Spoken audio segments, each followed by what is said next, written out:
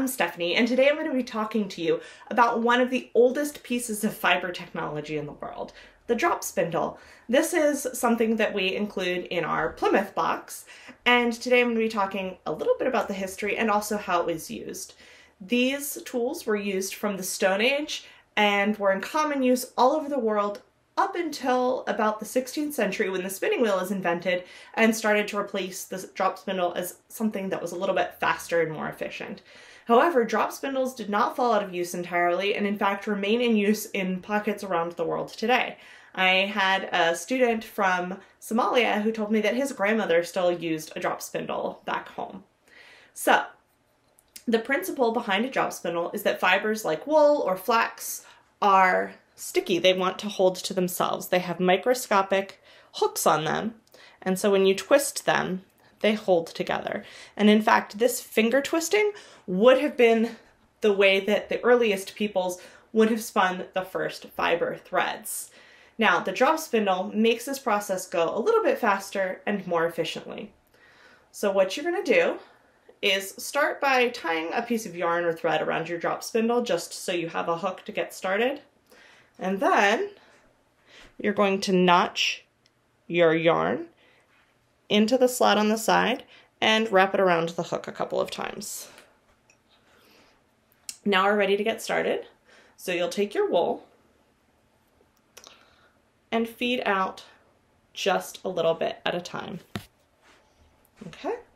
Lay it alongside your existing thread, and then now we're going to twist. The key is to make sure that you are always twisting the same direction or your yarn will become unspun.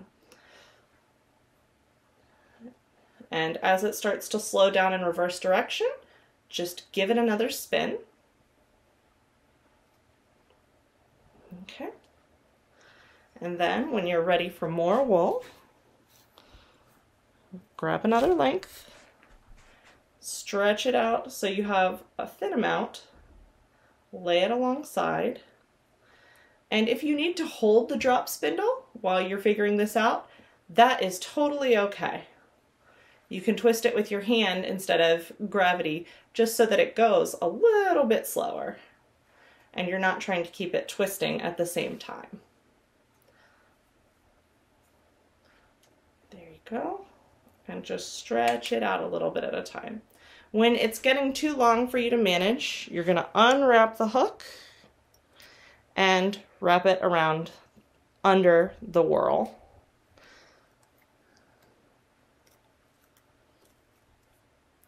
And when it's nice and short, put it through your notch, wrap it around your hook, and you're ready to go for your next round. Now, what this means that the spinning wheel wasn't invented until the 16th century is that it was a pretty new item by the time the Pilgrims and the strangers were traveling on the Mayflower. It would have been, the spinning wheel would have been a very new piece of technology, so they would have been relying still heavily on drop spindles. Thank you, and keep learning with us. Stay tuned for more about hands-on activities that bring history to life. Have a great day.